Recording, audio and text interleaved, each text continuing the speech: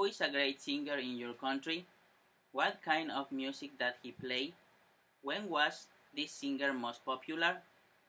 Patricio Mena was born on January 26, 1969. He is married and he has two children, Gaby and Sebastian. He plays the piano and sings.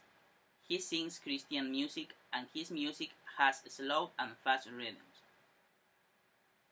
He was most popular between the years 1999 and 2002, but his music is still playing in churches.